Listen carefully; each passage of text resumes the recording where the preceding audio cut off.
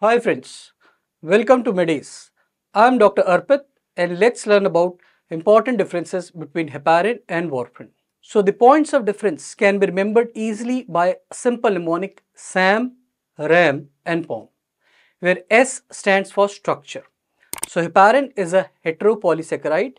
It is the strongest organic acid in our body, whereas warfarin is a synthetic coumarin derivative. A stands for action. So heparin can act both in vivo as well as in vitro anticoagulant, whereas warfarin acts in liver, so it is only in vivo anticoagulant. M stands for mechanism of action.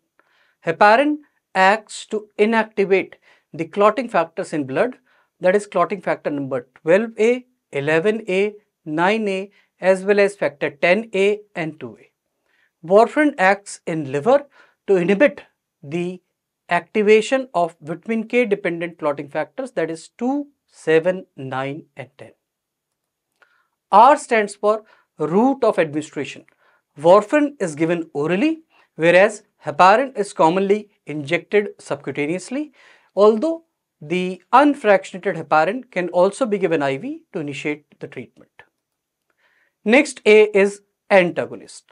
So in case bleeding occurs, heparin action can be opposed by protamine sulfate, whereas vitamin K1 is the antagonist for warfarin. M stands for monitoring. Both require monitoring. Heparin, particularly unfractionated heparin action, we monitor by the test APTT, whereas warfarin action is monitored by the INR or the international normalized ratio. Next we have is P, where P stands for pregnancy. So heparin is the safest and the best anticoagulant in pregnancy, whereas warfarin is contraindicated in pregnancy because it causes cartilage defect leading to chondrodysplasia puncta in fetus. Next we have O. O stands for onset of action. Heparin action is quick, okay, whereas warfarin action takes some time, so it is slow in onset. Lastly, we have M, or the main use.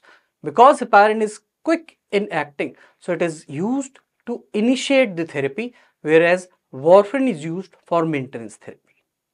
So there we have SAM, RAM and POM, which provide us with all the important differences between heparin and warfarin. I hope you enjoyed. Happy learning.